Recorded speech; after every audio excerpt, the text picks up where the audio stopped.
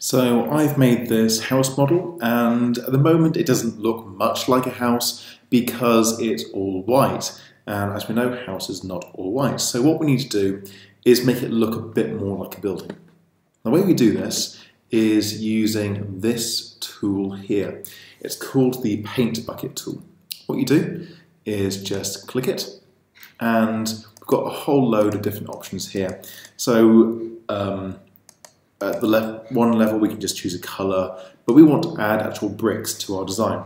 So we select the last one here, and there's a whole load of different things we can choose from, but we're looking for bricks. Let's choose one which looks about right.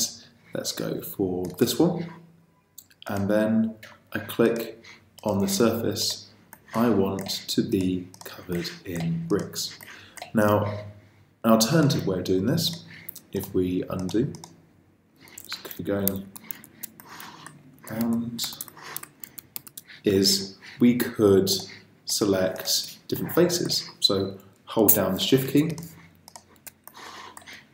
and just select as we go along, left mouse clicking all the way. So you've selected all these surfaces which we want to be covered.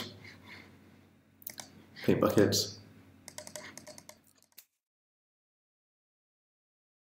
There we are. It's as simple as that. Now for the roof, I want something different, so let's have that cladding, so we'll do it again. So select, hold on Shift, so we click left mouse button, and we want to have those tiles, got a paint bucket, and click on there.